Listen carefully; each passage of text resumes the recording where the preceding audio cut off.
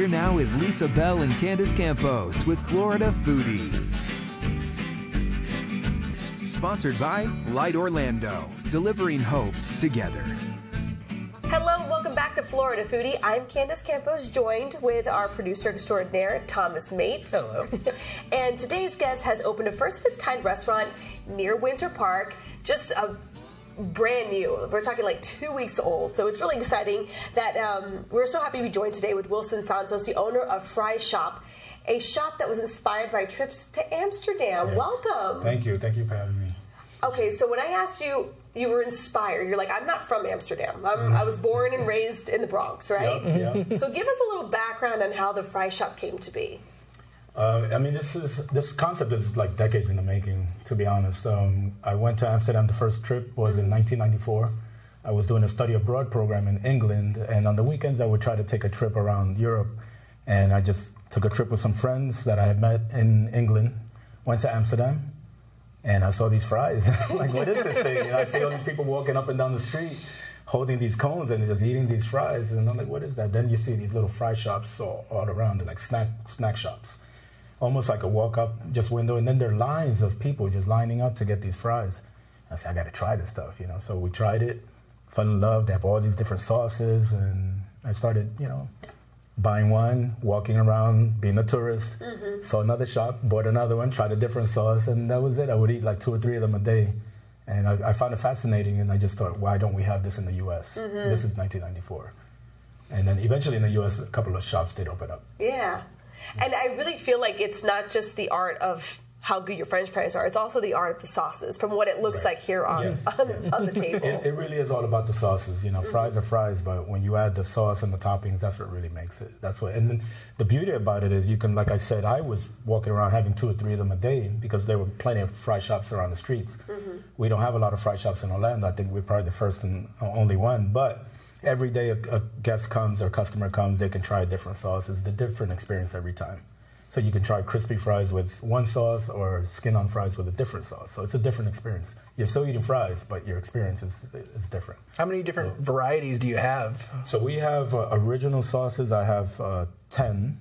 And then since we opened, I discovered something that I wasn't planning on, but people want just regular ranch or regular blue cheese or just buffalo sauce or just barbecue sauce. Us Americans, it doesn't take much to do this. So I added those as options as well. And but the European concept is more of a mayo. And so the reason I call mine a Dutch style cone fries and not Dutch cone fries is because we're not officially Dutch. We do have some Dutch sauces. You look very Dutch. It could be. The wooden shoes. For those listening to the podcast, he does not look Dutch. We have people, Dutch people coming and wondering, are we really Dutch? Are we doing what they're used to? Are we serving what they're used to? And I said, we do have some options, but we're in the U.S. So we have other options that cater towards this market, which would be like the chipotle, garlic cilantro. You don't get those flavors out in Europe, so stuff is closer to home. And I would feel like here, especially in Central Florida, it's a great place to do a fry shop like this because you get all these different flavors from what Central Florida has become, such a melting pot. You get the cilantro and lime, you get more of a Hispanic twist, you get more of the barbecue style, Southern flair. So, do you feel like that's one of the reasons why this concept could work here? Yeah, I think so. I think it appeals to a much broader market. If it was just a Dutch flavor, Americans aren't used to having peanut butter on peanut sauce on fries. Is that a thing? It is a big thing. Shockingly, in Amsterdam, in the Netherlands. So it's peanut sauce. They have this fry called the Amsterdam War Fries. And War Fries are peanut sauce with mayonnaise and white onions on top. Now they call it that. I think it's a clash of flavors. It's a war going on in your mouth with all these different flavors. Americans aren't used to that. So if I just did European style sauces, we still do well, I think, but we also have a broader market that in America that we need to appeal to. And that's the Mexican flavors. We have a Kansas City barbecue mayo, which happened by accident. One day I was grilling burgers in my house and I realized I didn't have any ketchup. I'm like, what am I going to do? You need something. So I took some Kansas City barbecue, some mayonnaise, put it together, put some spices in it, and we created a sauce just like that. Everybody that was at the barbecue loved it. I'm like, I'm going to put that on the menu. Nice. You know, so there's that. And then we have the curry is used a lot in Europe. The peanut sauce is used in Europe a lot. Sambal olik, you know, that one is also used. That's a really nice spice sauce. But yeah, we have a market here that we need to cater to as well. And I figured I'd try to hit a broader market rather than a more narrow market. So the fry shop is very new, but this isn't your first rodeo. You've worked in the restaurant industry for a long while. Can you kind of walk us back through some of your other... How far do I have to go? Not all the way back to 94. I mean, I've been more in the nightlife industry than in the restaurant industry a lot longer. As I started out as an event promoter, so I was doing parties. At 20 years old, I started. So it was 1990, and I was doing parties. I started bartending, managing bars.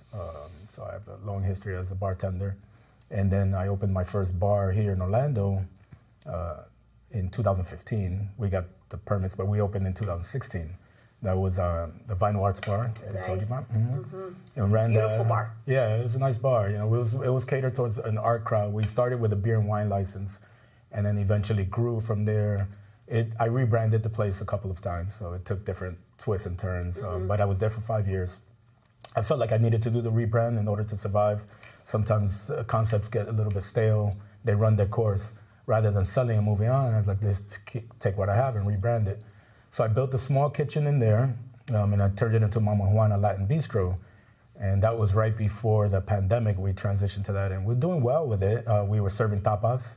I was grilling churrasco, and it was more of a nice fine dining experience. So it's a group concept. We're doing small plates. People are sharing good cocktails. We had a liquor license in that space. So it grew from a beer and wine art bar to a fine dining tapas lounge. Still very nightlife oriented. We still brought the DJs in, and we had dancing on the weekends. So, and then the pandemic came, kind of with killing my dream, like everybody else. Right. And we were about to lose that. I rebranded it again. Right. I was literally weeks away from shutting my doors. I couldn't pay rent. We had just a little bit of money. We got an EID loan from the government. And they were, trying to help small businesses. And I rebranded as Vinyl Cafe. So this concept started in Orlando at that cafe. So, I mean, I can say this because it's legal. I came up with an idea. I said, I need to make it more casual. At the time, you couldn't have groups of people in bars. Remember, we'd take out only for a long time. Yeah. So, and then it was 75% occupancy and then 50% occupancy. They just kept changing, trying to figure out what's going on. I have a tapas lounge. You couldn't keep up, and I have tapas. Nobody's ordering tapas takeout. So I was dead. And we couldn't have groups of people. Tapas is a share plate. You go in groups of people. We had dancing and stuff, and we couldn't do that. So I came up with another rebrand to make it casual in order to survive, and I created what we call Vinyl Cafe. So the decor was vinyl, and I brought in hemp. So hemp was like marijuana, but it's legal. It's 0.02% THC. They sell it at all the smoke shops. So I created a way that looks like marijuana, it smells like marijuana. It doesn't have the potency. It's much more relaxing, and it's completely legal. So I created a way how to make hemp pre-rolls, and I jarred it up and put it right next to my liquor, and I just displayed different varieties of it, and I created similar to an Amsterdam coffee shop, where you have menus and different varieties of that. So it seemed like you had the experience of coming to a coffee shop, but you smoked hemp. It wasn't getting anybody high. I mean, Amsterdam's not just known for the fries. No, they also have that was another experience in 1994. Just saying. So I tried to create the Amsterdam vibe at the Vinyl Cafe, and that was 2020, and that's what I came up with to save the business. And I introduced this for the first time. And I got these, and I got the cones, and I said, I want to make the Amsterdam experience that I first experienced in 1994, fast forward to 2020, what's going to save this business? And so I put about 6 different sauces on the menu. I did the cone fries, and then you have the hemp, and now people are smoking hemp. They're eating the fries, and they get the whole Amsterdam experience. Nice. And that's what saved that business. I didn't go under. And then 6 months later, I was able to sell it. Congratulations. I mean, it's hard because, I mean, ever since we started this podcast before the pandemic, and I remember the conversations changed drastically over the year and over the months. So I'm glad to see that. And so where is the Fry Shop now located? So we're at 489 North Cimarron Boulevard, and it's actually Winter Park, but it's very close to Castleberry. So we've got Castleberry a few minutes up the road, and then Orlando, it's on the border of East Orlando as well. We're a few blocks up from Full Sail University, just a light up on from University Boulevard to Aloma. So we're right on the corner of Cimarron Boulevard and Aloma. Really high traffic intersection for us. So we've been blessed to start there. And near the school too, which is also a win-win too. Yeah, we've got over 20,000 students at Full Sail. We've got, of course, a lot of faculty and staff that work there. In the plaza behind us, we have Aveda Beauty School, which is a blessing. They've been our bread and butter to get started. You know, we've been blessed to have those students come. Aloma High School is right behind us as well. Unfortunately, high school students don't have a lot of money, so they're not a big customer of ours. But we're employing them. We've got 2 kids from Aloma High School. We've got another kid from Winter Park High School. But this is a perfect after school, you know, a couple of the kids could put their money together and share a little fry or something. And they have. We'll take 2 or 3 of them, and they somebody. They get creative. Fries. Yeah, they do. The kids have been, but the beauty school has been a big blessing for us right behind us. Big ups to Aveda. Yeah. So when you walk into the Fry Shop, what does it look like? What's the ambiance? Is there seating? Is it more of a bar setup? So no, it's a fast food concept. Okay. We don't have any seating at all. It's a small building, 500 square feet. We do have a drive-through, and then we have a pickup window. So there is no seating. It's grab and go, just like in Amsterdam. There's no seating in these fry shops. Right. You know, you grab it at a window and you just keep on walking, and you go around the city sightseeing, and you buy some more. And so it's just a grab and go concept, very fast, very efficient. We are creating, just put requests for permits with the county last week on Thursday. So we want to create a garden area in the front. We do have a patch of grass that's about 18 feet by 18 feet. Okay. It's got some bushes there. I'm gonna put artificial turf, put some decorative bushes around it, and put some picnic tables with some umbrellas. And so we are working on that with the city right now to see if we can get that approved. It is true, though. I feel like Europe does really embrace the whole the window experience. In Spanish, called a ventadita, like the small little window that you kind of just walk through. You have your little coffee, you have your little fry, you have something, and you keep going, right? Yeah. So I think that works hand in hand with the Fry Shop. Europe is very similar to New York. There's a lot of foot traffic. People are walking. In Orlando, nobody walks. Yeah. Nobody's walking around. So we do get the school helps us because they walk. You know, they walk to their car, but they grab some fries before they get to the car. But nobody's walking around. And so it works really well over there. This concept I think we spoke about the grab and go beauty of it. So I think it'll work really well at music festivals. People are grabbing and they can just keep walking. Shopping centers, malls, for instance. Airports even, airport kiosks. And people are just walking to their terminal, walking to the gate. Just grab some fries as you walk. So it is a grab and go concept, the beauty of the cone. Yeah. And the aesthetic of it too. They're really, really cool looking. And we get a lot of smiles when we hand that cone over to people, like little children. They're laughing. This is nice. This is so cool. I mean, who can say no to French fries? Nobody. Everyone loves fries. At the end of the day, right? Everyone loves fries. And when I did the Vinyl Cafe, I realized that everyone's loving the fries. But we were limited in our market to 21-year-olds, to nightlife people. It was a very small segment of the population.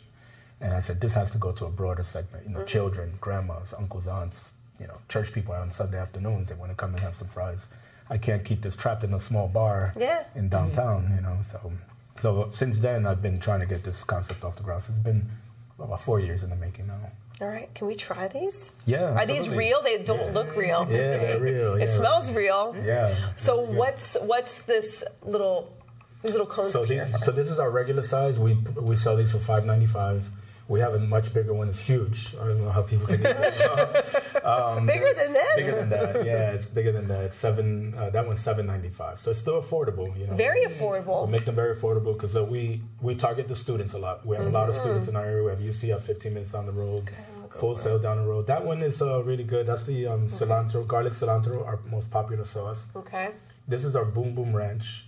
And you've got scallions on that. That's the most popular stuff. We go through jars of this stuff. I could swim in that sauce. Yeah, yeah, I spoon it. Really I just eat Yum, it. yum, yum. Yeah, it's good. Oh, that's good. Yeah, cool. Thank you. And the fries are crispy. Yeah. They hold their flavor. Yeah, thank you. Go on that. The boom boom has a little bit of a kick. It's not bad though. Yeah, so we use mayonnaise. A lot of our sauces are mayo based and kind of tames it down. So the spice on it just gets brought down a little bit with the mayonnaise. So it creates a nice little balance. Those go well together too, because like that little bit of heat here and the lime kind of syncs with that really nicely. That's really good. Do some people kind of order a couple and they all I'll have yours and you have mine and kind of switch up a little bit? Yes, that's what we look for. You know, we look for people to try, and every day, like we get the Vita students, they'll come 2-3 days in a row, and every day they'll try a different sauce. So again, the whole experience of you get different flavor bursts in your mouth every time you go. And if you change the fries, you also have a different perspective on it too. So you can change the fries too. Yeah, so we have the skin on fries, which are more of like a hand cut fries, a more natural cut, and then we have the crispy fries. Those are coated with like a flour base, so they're crispy. They hold a little longer, but these are more of a European style natural cut. You got the skin; you can still see the skin on them. And are you cutting these by hand? Unfortunately, no. Unfortunately not. That'd be a lot of work. It's a lot of work. There are other fry shops that do that. In Europe, a lot of them do that. We don't have the space, the capacity to do it right now. Maybe in the future we might transition to that, but right now we're limited. We have 500 square feet, and we're doing what we can with this. Yeah, you're doing a lot. And you said you've only got about like 6 employees right now, right? I've got 6 employees. Looking to hire a couple more. Wow, this is a naked fry. Can I try one of these So sauces? which ones we've got? I don't know. Okay, so I've got the mayo ketchup. This one is like a smoky mayonnaise ketchup. It's got Worcestershire, soy sauce. Yeah, try seeing that Worcestershire. What else we've got? This one is the curry. So this one is used a lot in Europe. So that's a curry. What's your favorite? What's your go-to? I like the boom boom. I like the sambal. I love the spicy flavor. And also the garlic cilantro. You just can't never go wrong with the garlic. That curry's good too. That curry is nice. What's the smoke flavor in that? So we put liquid smoke in it. Liquid smoke, so it gives you that barbecue kind of smoky flavor. Yeah. So that's got soy sauce, Worcestershire. I think if I pronounce it correctly, nobody can. Worcestershire. Yeah. And then we've got smoked, the liquid smoke in that. Ketchup, mayonnaise, and a couple of other spices that we add to that. Really good. The curry mayo, if you want to try curry that. mayo's really good. Cool. This one is chipotle, so And so you've mentioned it a couple of times, like this is someplace you'd like to see a lot of foot traffic and things like that. Yeah. So what are your plans in your head? What would be the ideal expansion for you? Obviously, like the way I designed it, and it took a long time to get it to where it is, even from the color selection to the logo. Trying to brand it, simple brand. I am looking to expand. I think this concept is very scalable, and as I mentioned already, mall kiosk. We can do music festivals, so we can go mobile and small food trucks or trailers. Beaches are great. Metropolitan cities like New York, where a lot of people. It's kind of like a boardwalk sort of food. You can grab and go. You also don't feel like you're eating like fried dough or like or like this is kind of nice. It's airy. It's it's easy to share too. So you don't feel like you have to sit there and eat the whole thing. Yeah, like you said, I see people share. They'll eat a little and then we'll split. It's kind of like tapa style, right? Yeah. Kind of, right? It's food to share. Very much like that. Yeah. So I do envision this growing into and it can take different forms. It can be just the Fry Shop Express, where we're only selling cones. Because at the Fry Shop, we also have loaded fries. So we have like a Mexican birria loaded fries. So we have, at the end of the day, we have full meals. They're meat and potatoes. We have a salchipapa. They are literally meat and potatoes. That is the full meal. So those are in price ranges from $11.95 to the most expensive is $15.95. But you get a full meal. Most people don't finish them. Our portions are pretty generous. So people are sharing them or just putting them away and eating later. And then these are more of the snack stuff. So, the Fry Shop can be just a cone concept or it can be both, Yeah. And so that's the idea, to keep expanding. And we were talking upstairs a little bit as we were heating up the fries. And you were saying that you're only 2 weeks in. You're still kind of working at about like 60% capacity. As you said, you have a couple more people. So you're not even running on all cylinders just yet. Like, how do you foresee the next month, 6 months going? Well, I know that in the next month we'll be at 100%. We have to add delivery, so we have to add DoorDash, Uber Eats. Those are the two big ones. We haven't even marketed heavily to the student population right down the street. Full Sail. They have over 20,000 students. This is affordable food for students. I was a college kid. You guys probably were the same, and we're broke. So we were looking for economical food, and it's filling.